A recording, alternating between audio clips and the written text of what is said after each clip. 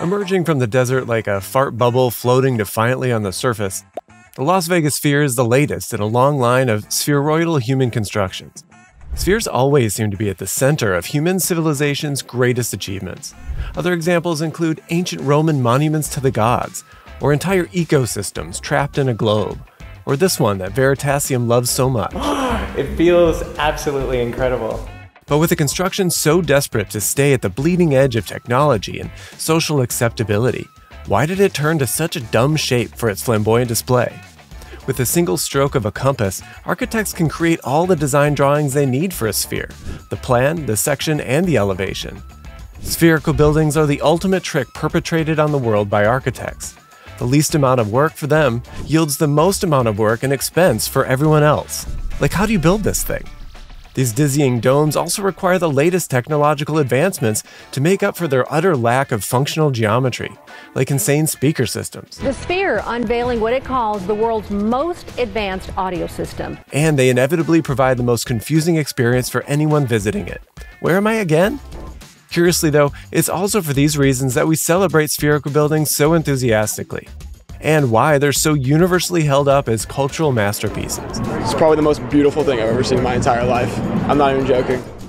Romans, Enlightenment thinkers, real estate shysters, and even Canadians get on the action. Does the Las Vegas Sphere offer a new inductee to this spherical Hall of Fame?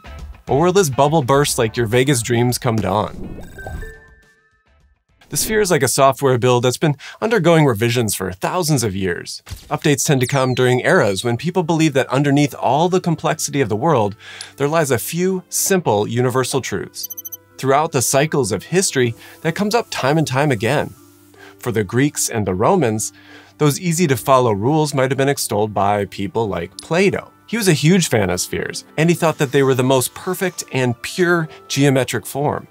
They're always symmetrical, and they don't have any of those pesky corners because nobody puts baby in a corner. Spheres were also at the heart of his understanding of the split between the way the world lives in our minds and the physical world that lives outside of them. Humans will never be able to build perfect geometries like spheres, Plato thought, because the absolutely perfect ones only live in our minds. Physical versions of spheres, and all things for that matter, are always doomed to be imperfect with their surface texture or slightly misshapen contours. But as humans, we should still try to build spheres in the pursuit of perfection and to keep our eye on the goal of a more orderly universe. After Plato, you might get people like Isaac Newton, who believed that a few universal laws governed everything, and that fundamental forces, like gravity, worked in spherical ways. During the Earth-conscious 20th century, spheres were revered as the form with the best performance. They can be built rigidly with light materials, and they have the greatest interior volume for the least amount of surface area. Countless attempts to save the world with large ball-shaped designs sprouted up all over and even in space. Today, the sphere is the perfect form for creating the largest visual spectacle imaginable. The form draws as many people in as possible, 20,000 of them at a time, and it is the epitome of efficiency as it extracts everyone's money and transfers it to others. There's no simpler or more universal truth than that.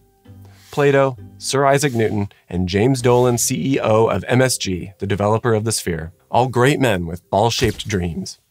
The most efficient way to achieve the cosmic goal of today's spherical construction is to spend $2.3 billion on a 157-meter or 560-foot diameter sphere that sticks out of the dusty Earth 112 meters or 366 feet. You should wrap it in 1.2 million LEDs that light up precisely choreographed ways, providing the illusion of spinning basketballs or smiley faces. Inside of that sphere, you'll also need the world's largest LED display, 167,000 speakers, and a weather system that pumps wind and various smells at you. In there, you can show Darren Aronofsky movies and concerts by that band that is somehow preloaded on my iPhone and plays automatically when I put on my headphones. This is the Pantheon in Rome, Italy. It was built in 125 AD and was commissioned by the Emperor Hadrian. It has a sphere inside of it too, but it's only 43 meters or 142 feet in diameter, about a quarter the size of the Vegas version. But just like its larger, later cousin dedicated to money, the religion of Las Vegas, the Pantheon was dedicated to the religion of ancient Rome, its 12 gods. Romans believed that each god had control over a distinct domain of everyday life. Each of those 12 areas were personified in a god that had an epic backstory that explained their weird personalities and motivations. Apollo is the god of music and the arts, while Mercury is the god of trade and commerce. According to Roman mythology, the two were best buds. Just look at how happy they are when Mercury gave back the bow and arrow that he stole. And even today, the domains they represent, arts and profiteering, they live happily together, nowhere cozier than at the Las Vegas Sphere.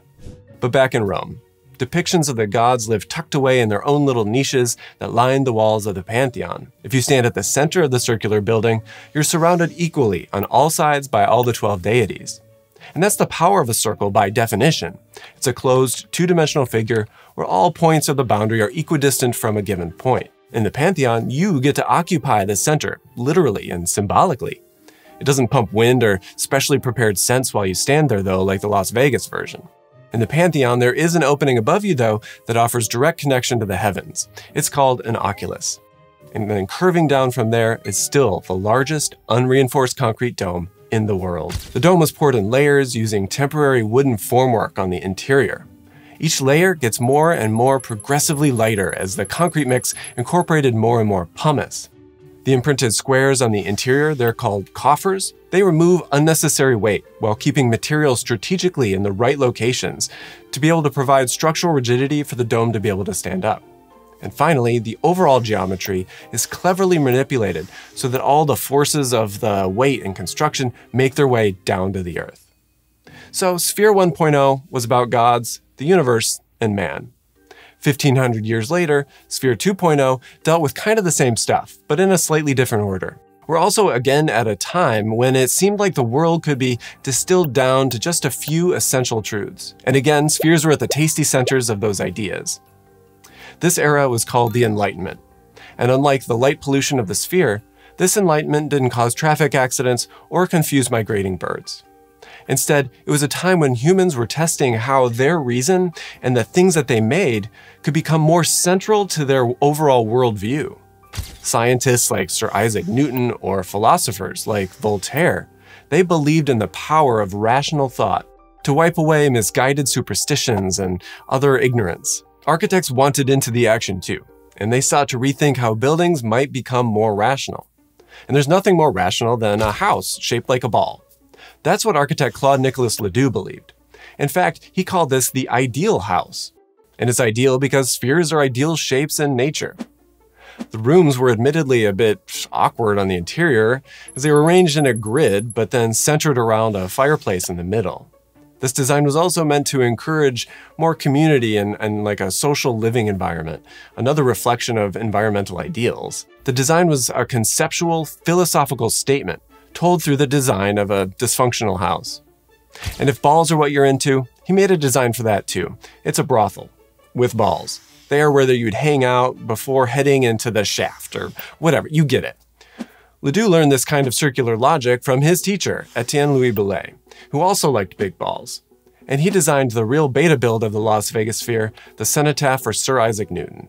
This one is a 150-meter or 500-foot sphere chosen for its association with the physics of gravity, celestial bodies, and the overall universe. The shell would have been perforated in a star-like pattern of the night sky. So during the day, light from the outside would glow on the interior through the holes and present the illusion of night. And on the interior was a giant glowing orb representing the sun, and it would shine at night, turning the interior into a space that felt like day.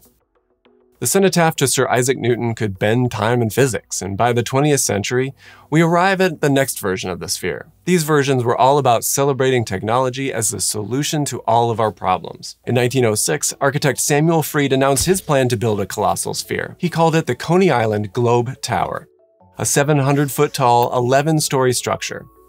It graced the cover of the New York Tribune, drawing in readers to invest in a ground floor chance to share profits in the largest steel structure ever erected, the greatest amusement enterprise in the whole world, the best real estate venture.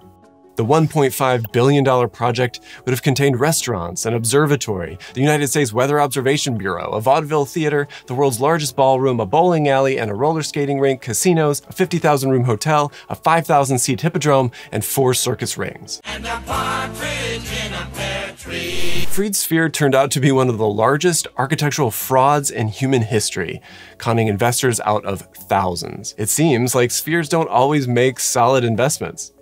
On the lighter side, Buckminster Fuller was as sphere-obsessed as anyone, and he liked spheres literally lightweight. He was on an obsessive mission to find the lightest way possible to construct them. Just look how happy he is with all those balls on the shelf behind him. Small ones, big ones, but he also liked triangles. And he tried to build spheres out of triangles. He called them geodesics. Either way, technology and geometry would help save the world, or what he called Spaceship Earth. Buckminster Fuller famously asked another technocratic architect, probably in a really derisive tone, "How much does your building weigh?" And I'm sure he would have asked the exact same thing of the Las Vegas sphere too. And well, it weighs 13,000 tons. That's 3 tons more than the Eiffel Tower. And it's full of enough steel to build yourself train tracks all the way to Los Angeles, a great way to get out of Las Vegas. But anyway, spheres. They're good enough to be the shape of the Earth, so they're good enough for me. A lot of ambitious people in the 20th century agreed with me and made stuff like the 1939 Perisphere in New York, or the Montreal Biosphere, or Epcot. Fuller helped with the last 2. Inside each of these were full technologically advanced microcosms of life. And just like life, they each died tragically. The Perisphere was melted to make guns during World War II. The Biosphere burst into an epic flaming hell. Now it's a museum with exhibitions about water, climate change, and sustainable development. Kill me now. And then there's, well, Epcot, originally planned as a 50-acre domed city of tomorrow. Instead, we got this.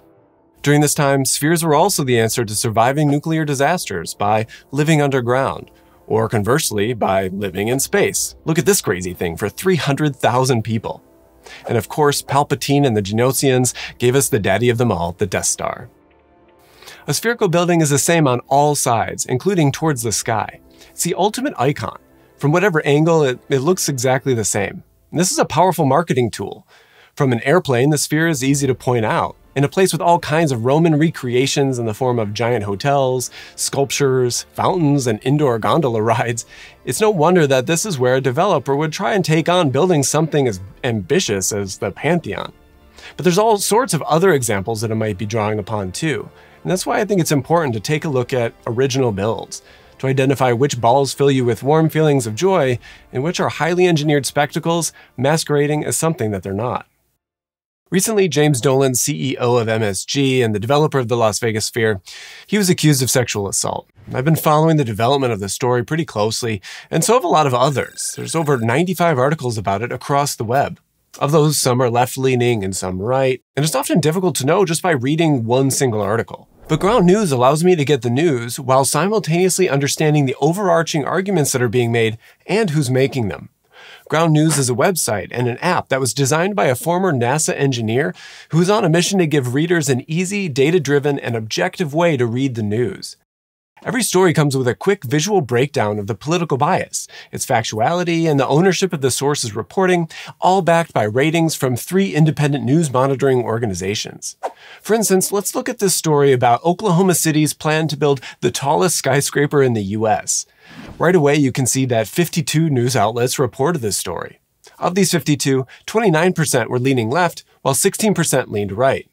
You can also see the factuality and the ownership trends for this story. 83% of the reporting outlets are owned by media conglomerates. Ground News also allows you to compare headlines so that you can see how this bias might affect framing. For this story, the headlines are pretty similar across the board. However, if you dig deeper into the articles, the reporting can be quite different. With their Bias Insight feature, you can see specific differences in the reporting. For instance, for this story, both the left and right focus on the skyscraper itself, while the center focuses on the tower's inclusion of residential, dining, and hospitality spaces. And that's why I keep coming back to Ground News. It's a fantastic tool for sifting through the daily misinformation and bias. They provide all the tools that you need to be a critical thinker today, and I cannot recommend it enough. In fact, I believe that Ground News is so useful that I'm offering 40% off of their Vantage subscription. You can only access this discount with my link, so go to ground.news/Stewart Hicks or click on the link in the video description and support an independent news platform working to make the media landscape more transparent. And as always, thanks for watching.